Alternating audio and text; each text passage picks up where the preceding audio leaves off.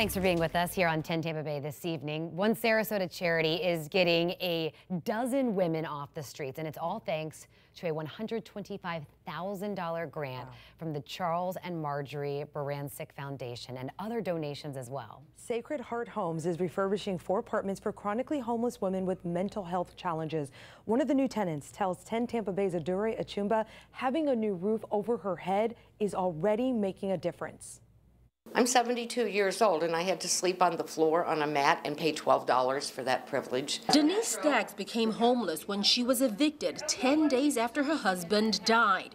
She spent the next 2.5 years couch surfing at friends or paying $12 a night at the Salvation Army. Many other women end up homeless due to abuse, addiction, domestic violence, untreated trauma, and mental health issues. And of course, the streets are unsafe. I have been assaulted. I have been robbed. One of the downtown officers actually saved my life, saved me from being raped. But now Denise can rest her head. She's one of the first 2 of 12 women to get help with housing and mental health support from Sacred Heart Homes. And she brought a friend. As soon as I knew I was going to move in, I went to find Mary right away. I looked for her.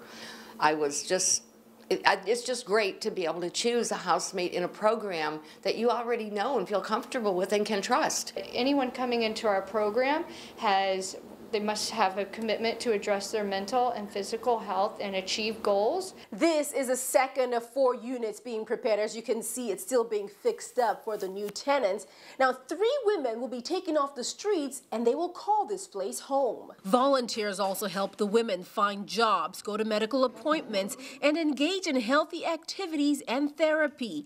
Howell says the women's needs are different and often involve emotional support and conflict resolution. And we want to set them up to be as self-sufficient as possible through our integrated services and collaborative approaches with the community and its services. Staggs is already rebuilding her life and now has a glow about her. How does it feel now? I'm a winner. I came to win, and I'm going to.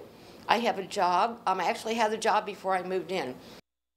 In addition to helping those women, the organization is currently housing 24 formerly homeless men also dealing with mental health challenges.